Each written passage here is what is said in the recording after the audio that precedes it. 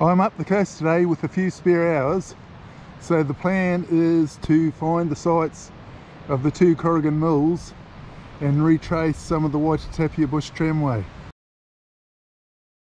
The old Tararua mountain system map showed a bridge between the two river flats, and I'm guessing it was here.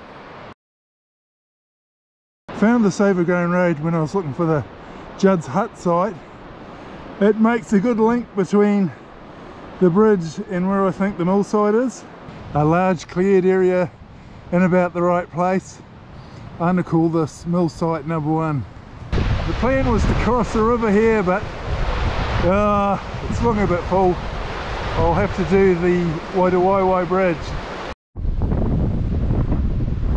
Last time I tried to take a diagonal across the river flats and got caught up in a knee-deep bog.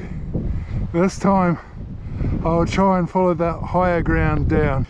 Changed the plan and I'm now following runs of grass. So far it's working.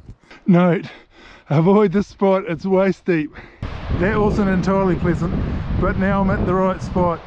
The junction of the Waitatoro, the Waitatapia and the Otaki rivers. An old timber and some fence posts. I was sort of hoping for something more. More relics, I'm not sure what. Here's the turn off for the least boggy route to Sawmill Flat. Hug the Otaki.